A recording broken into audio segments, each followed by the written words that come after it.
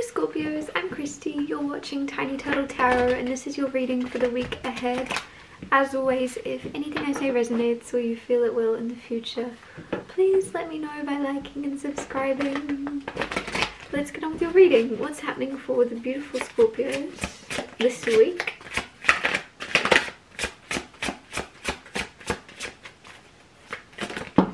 Okay, firstly you have Five of Pentacles, then the Ace of Pentacles, then the Knight of Cups,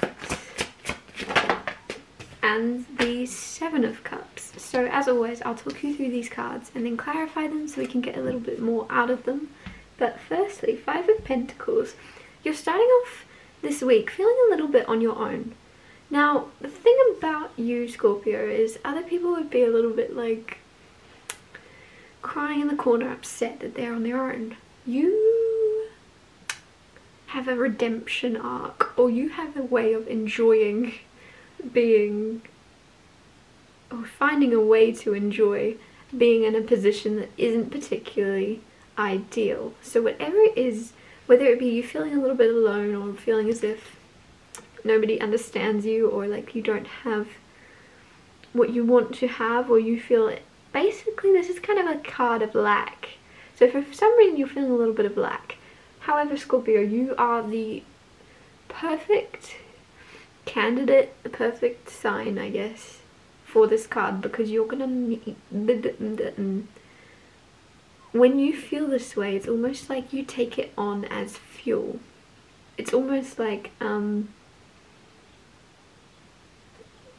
you're feeling alone, okay, cool, then you decide, I'll do it by myself. I can do everything by myself. And it may be like hyper independence, it may be a coping mechanism or something, but it's just something where you are fueled by almost, you're just feeling a little bit let down at the start of the week from whatever it may be, those around you or something. But then you're going, oh yeah, I forgot. I don't let other people get to me. And you're just taking it under your, in stride. You're just taking it on the chin and you're just going with the flow and you're succeeding, whatever this is. It could be some of you, this is to do with work. It's like you thought you had someone that had your back, you thought you had someone that was gonna help you out or something, and it turns out you're doing it all alone, and you go, oh, I've got to do it all alone, and then you go, oh, I get to do it all alone. Okay, cool, so I'm gonna get all the credit. There's going to be all my success, not half and half. Cool. And you take it and you run with it, basically. It's going to be a good thing. Then you have Ace of Pentacles, which kind of makes sense because there is a new opportunity coming your way in work, or a new level of income or increase in finances, because Ace of Pentacles is new, and it's new to do with pentacles. So pentacles are anything that has physical value. It's anything, basically it's a very grounding card because it's earth, but it's also something of value. Also I'm getting gold come through, so someone could pay you in gold or something, or give you gold as like a peace offering.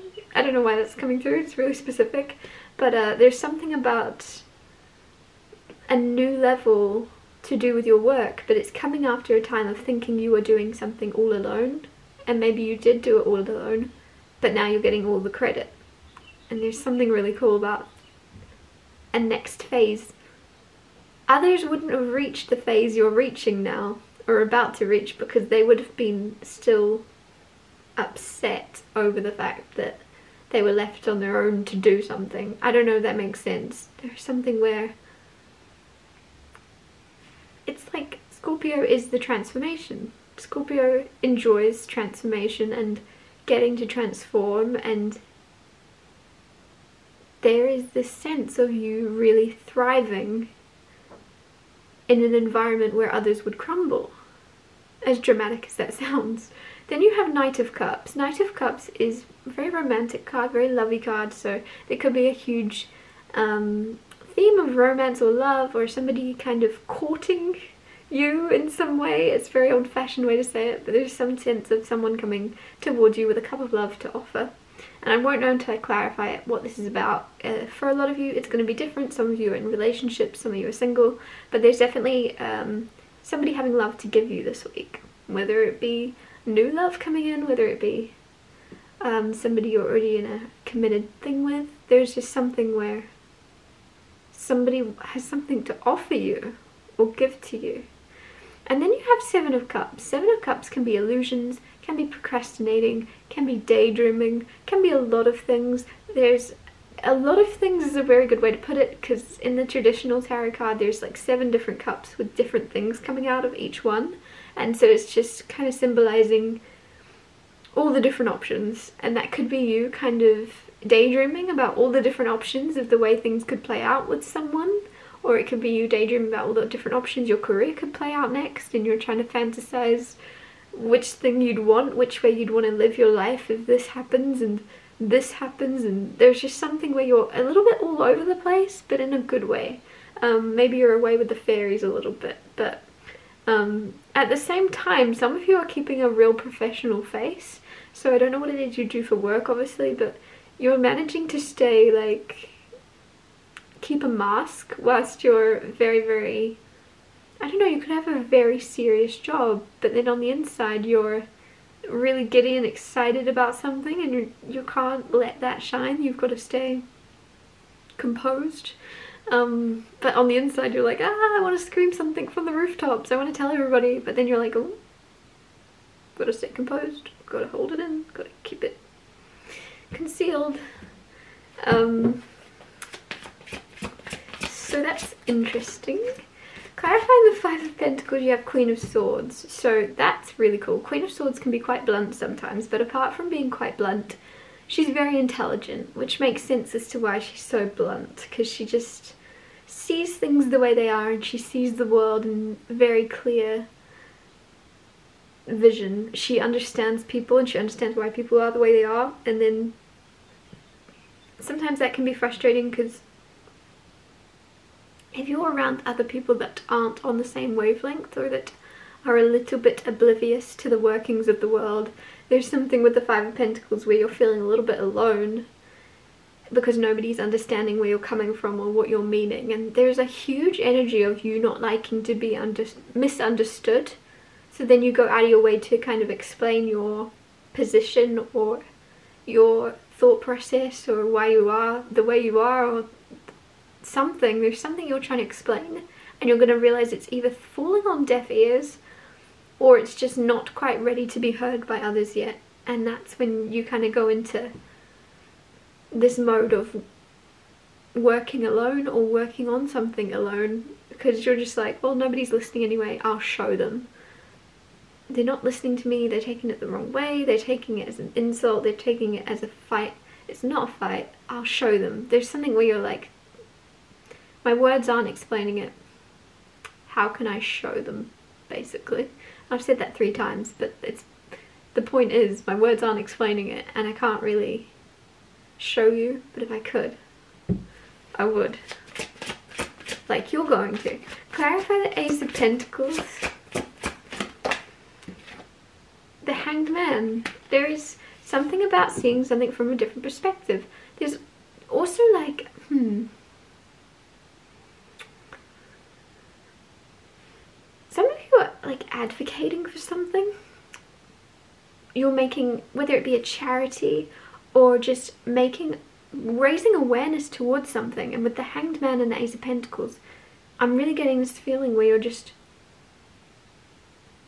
showing people. And I already said this a second ago, and I know I've said it, but I have more and more strongly. You're showing people something that they're blind to or that they're not aware of, and it's actually going to be seen. And you're doing it in a different way, or you're going a way about it that hasn't been tried, that is going to work. There's a spider, sorry. Clarifying the Knight of Cups, you have, wonder if he's going to run into view for you guys. You'll see him on the wall.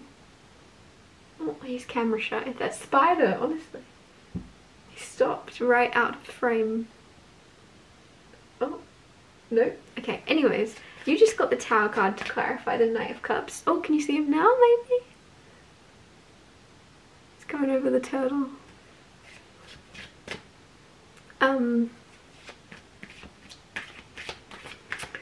you got the Tower card to clarify the Knight of Cups, which means, like I said, you're really embracing transformation, but there's a huge transformation, very fast transformation around a Knight of Cups. So someone in your life offering you love, wanting to give you love, wanting to show you care and attention and affection, there's a huge change coming in with them. So if they've not been acting correctly, they're now coming into your life correctly. And there's just something where there's something causing a massive shift around this person. And if this is someone new, then they're just causing a shift because of their newness, because of the new energies interacting with your life, and it's just transforming your life as your energy is going to transform theirs. There's a shift. There's a huge change someone's bringing in. Then you have the Moon to clarify the Seven of Cups. So some of you are aware, heavy on manifestation or law of attraction or something, which is weird because the Magician isn't here, but I really feel as if you know there's things occurring. You can feel them. You've asked for them, or you're manifesting a specific thing to happen. And with the Moon card and the Seven of Cups, you can't see it yet. You can't see it in the physical reality yet, but you can feel that it's happened or is happening. Whether that be people talking about you in rooms you're not in, whether that be opportunities coming around that you can't yet see, you can feel something has changed, and you're right. And that's why that Seven of Cups is there, because you're trying to kind of imagine what's being said. You're imagining what people are saying about you, or you're imagining what rooms your name is being said in, and what it's going to lead to, and what success and what exciting opportunities are about to play out for you. And with the Moon card, no one else really knows what's happening with you, but you know. You know there's more going on than meets the eye, and you know there's things that you can't quite predict specifically, but there's big shifts and changes. I feel like there's something tied to someone romantically in your life. There's something, either it's like a friend of a friend.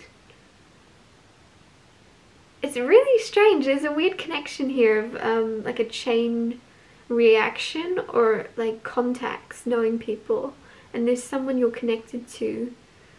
Friend of a friend of a friend of a friend. A friend's fishes, cats, dogs, neighbours, uncles, friend is mentioning your name about something. It's really strange. But it's a very good thing. It's like did you know Scorpios are a very, very good cake maker. They make amazing cakes, and there's just something where you're like,